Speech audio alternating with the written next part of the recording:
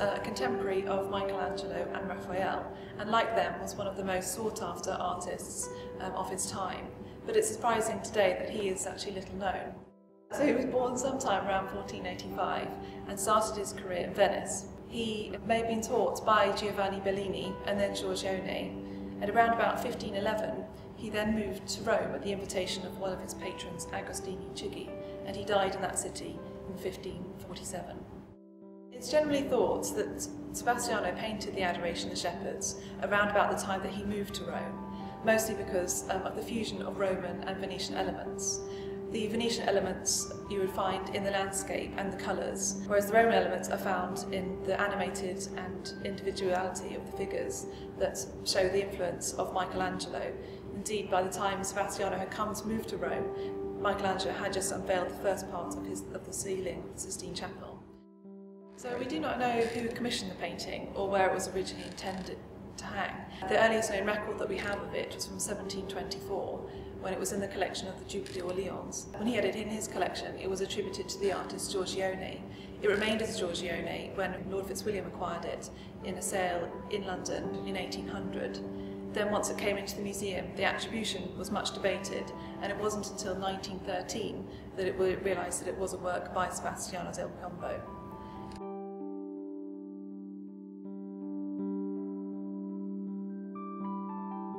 The Hamilton Car is the conservation department of the Fitzwilliam, but it's also the postgraduate education centre for the University of Cambridge in painting conservation. And we do a lot of research as well, staff and students. And we were founded in 1976, so it's our 40th anniversary. We do a great deal of work, paintings from the Fitzwilliam, paintings from other collections, the university, anywhere in Britain in fact. We can take a painting, we will remove old dirt and varnish, we'll make sure it's structurally sound, repair the canvas, repair the panel if it's on wood. We'll try and find out more about it. That's often what is the most exciting thing. You know, who is it by, when was it done, how does it fit into the history of the place where it comes from. So there's a lot of background research as well as work on the surface of the paintings. There aren't many disciplines that do the science and the art, as it were. I mean, you have to have an artistic appreciation and understanding of the history to be a conservator, so often an art historian becomes a conservator or has a background in art history before they start. But you do need to know the science. You need to know why things react as they do. Why does the painting look like it does now? What's changed? Is that something one should address, or is it permanent, or is that part of its history? There's a lot of ethics, actually. And the science, it's not men in white coats all the time. It's much more observational science. You're looking really hard at the painting. You're probably spending a lot longer with it than the artist ever did. It's a very, very harmonious match between science and art, I feel, and there aren't that many subjects where it's so intimately mixed. Well, I mean, the Sebastiano had been a long-term storage for many years because it wasn't displayable.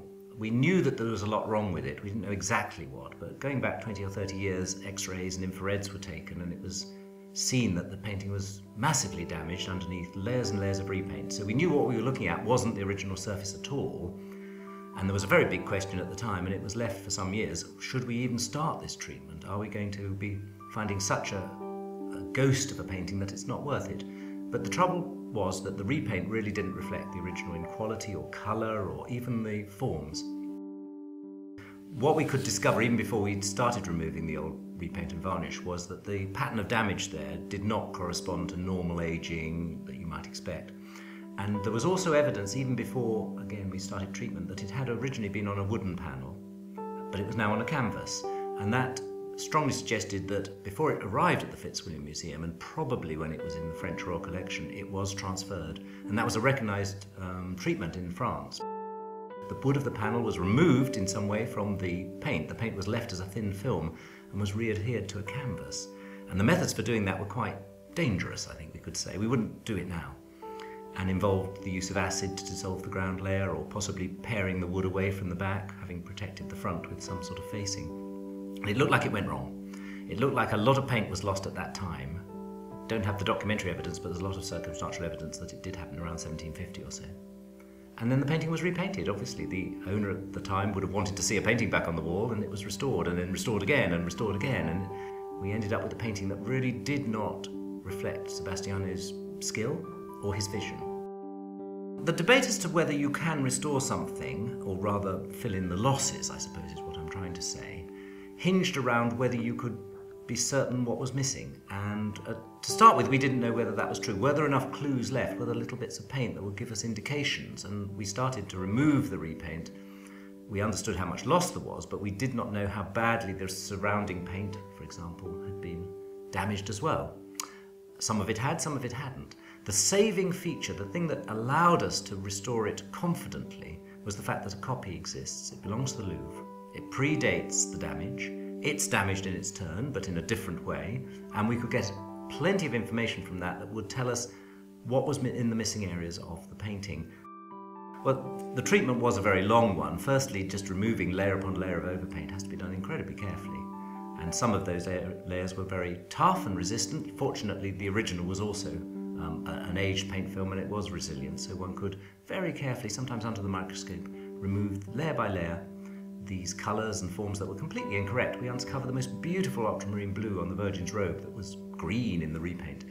All of the sky was different. The baby turned out to be very well preserved, and this was the other saving grace, that the absolutely vital parts of the composition, the Christ child, the Virgin's face, most of it, and the principal forms of all the main protagonists were still intact, and the biggest losses were fortunately in the background, or rather the foreground on the left, and the Virgin's drapery. Having said that, there were some very tricky bits, like the rest of the Virgin's face, and we had to look carefully at other paintings by Sebastiano, as much as we did at the copy, to come to some way of recreating that in a way that we feel confident about and which doesn't jar the eye for the viewer.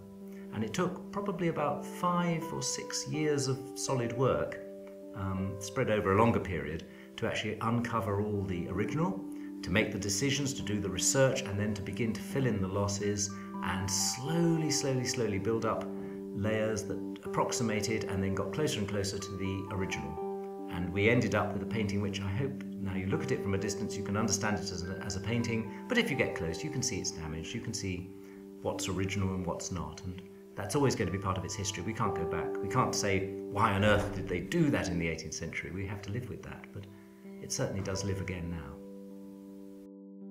I mean, it has been a team effort. Several colleagues have worked on it.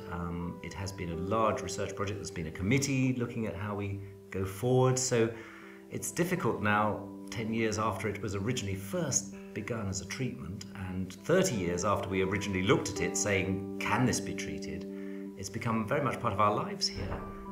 So to see it go, it's rather sad in a way, but it's going to be wonderful to share that story, to get people's reactions, because we're very used to it now. We understand it. We have a love for it, partly because we know how its history has been so dangerous in sometimes for the painting, and how it's managed to get through. So to share that story, to see it on the wall for the first time in I don't know how many years, will be a huge sense of achievement. And yeah, we're sorry to see it go. The return of the painting to the museum is quite an amazing thing, and lots of people will be incredibly happy to see it back here. I think this probably hasn't been seen for a generation. We will be displaying the work in a specially designed display in our Flowers Gallery, which is next door to our Italian gallery. So it'll give the visitors the opportunity to see the painting on its own, but also in relation to our Italian paintings, which are just next door, and includes our other masterpiece by Sebastiano del Piombo, Madonna and the Child. So the Adoration of the Shepherds will be on display from the 8th of June until the end of the year, so there's plenty of time to come and see it.